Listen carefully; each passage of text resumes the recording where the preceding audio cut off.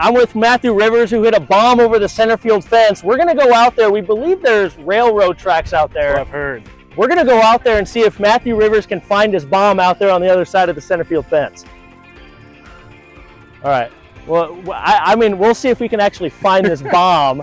Corn Belt League hit 2 home runs tonight. Carson Burnett hit one over the foul pole, and then Matthew Rivers hit one dead center. So we gotta see. It's gonna be a journey to get out there.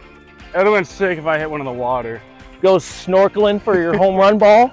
You crossed that one off your bucket list. I bet you my dad would. He texted me right after I hit the home run. He was like, "You find the ball? You get the ball yet?" So that might be Carson's.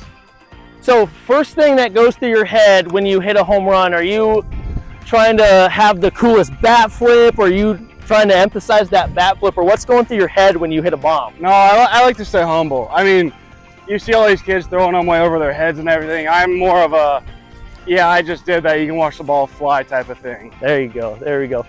It went right over the sign, so I think I see it sitting right there. Oh, I think you do. I think that's it, sitting right in the mud. I think we found the ball. On Carson's too. Yeah. Is that a ball? I think it's a game ball right here. Boom, we found the game ball, ladies and gentlemen.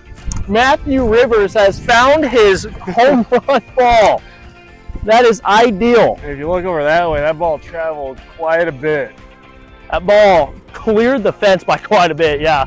I don't know how far that is, but hey. It's a decent shot. We found the ball. He's got his ball. Yeah, we did.